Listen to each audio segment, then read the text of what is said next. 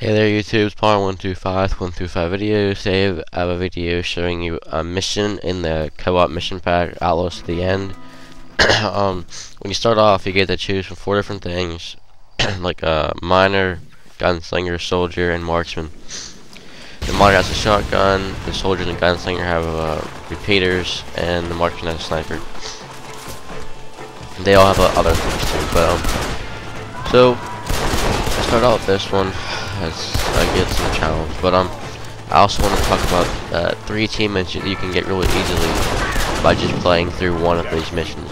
The first one is called Stake and Claim, and you have to get a gold medal in that mission, and that's pretty easy. All you gotta do is just do it pretty well, fast. Next one is called Friends Indeed. It's where you get to complete a co-op mission without anybody dying. And that's pretty easy too, because all you have to do is for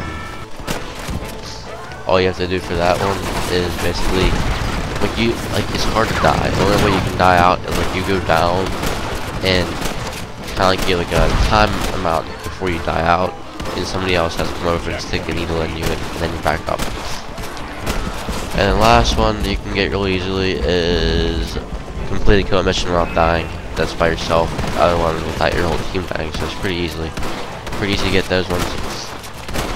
A little bit ago, I didn't mention it because I was talking about the achievements, but it kind of looked like it was in a movie, you know what I'm saying? Oh, everything's blowing up as I'm running out. I thought that was kind of funny. We completed this one in 5 minutes. They don't take that long, but I also had a good team. I just did this with some random people.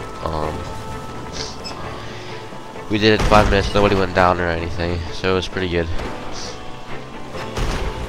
So here's towards the end, thing. Yeah, we have to get on here, we have to clear out the rest of the people, and we have to pick up explosives, and then go destroy the cans on the hill. So, I don't do that, my other kid does it. He picks up the explosives and puts them back. They're pretty easy to complete, like I said before. There's total 4. I haven't played on all of them. I've only played on 3 of the 4. But those achievements that I were talking about, those they're worth total 15 games short. I'll show you at the end what they look like and stuff.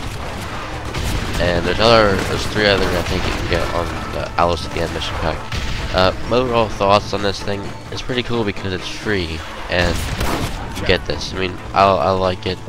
Tell me in the comments if you guys like it or not. I like it.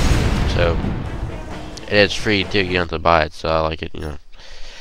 So here's the achievements that you can get. And like always, thanks for watching and subscribe.